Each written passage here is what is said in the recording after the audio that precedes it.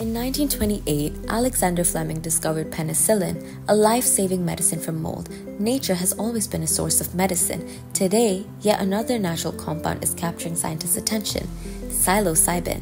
Not yet in pharmacies, but in clinical research, it's showing something rare: hope. Imagine severe depression. Your thoughts are like skiers carving the same icy trails over and over, unable to escape. This mental rut is reinforced by the default mode network, the brain's hub for self-reflection and memory. When it's overactive, your thoughts loop endlessly, like skiers trapped in the same slopes. The brain needs a shake-up. Enter psilocybin. Once ingested, it metabolizes into psilocin, a molecule almost identical to serotonin. Psilocin binds to special receptors on neurons, flipping switches that disrupt rigid brain activity.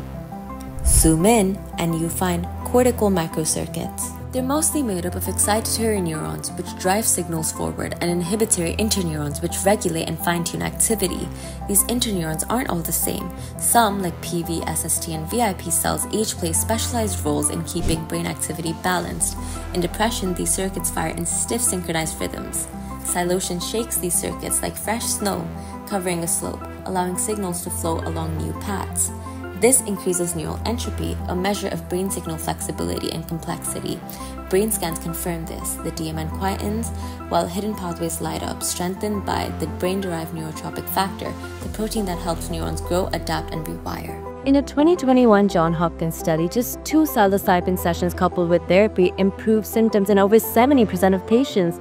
More than half achieved full remission. All under strict clinical supervision.